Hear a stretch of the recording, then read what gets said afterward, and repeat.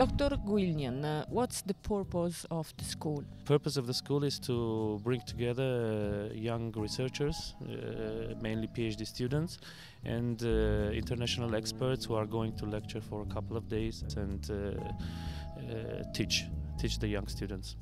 Who has organized it? The school has been organized by Center of Materials and Microsystems of FPK together with the University of Trento.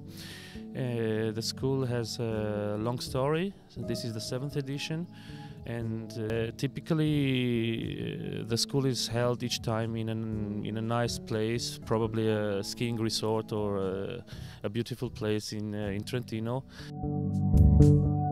How many scientists have come and where they came from?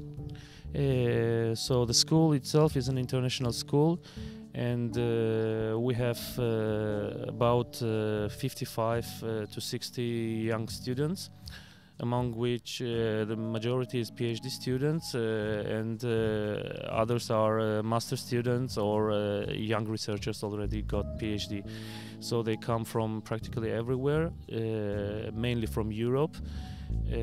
We have something like 20% Italian students from Italy, from Japan, from United States, and almost all over the world. What's the focus of this winter school? In particular, this year we decided to make the school on optical resonators.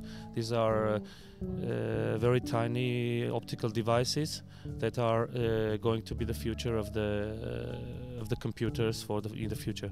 Since optics is much faster, you can realize much smaller devices. This means that in the future computers will be all optical, and we are on the way already.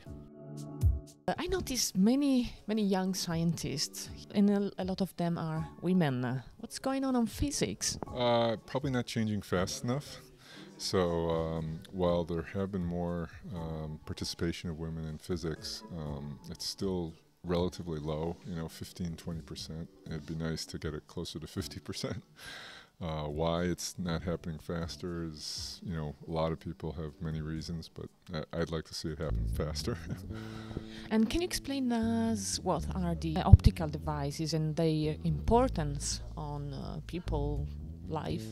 So probably where they're going to have the most importance, they've already had importance, which is you could argue that the internet, the reason the internet exists, why people are using it all over the world, is due to optical communications, the ability to send signals over long distances very efficiently and to be able to send very large amounts of data.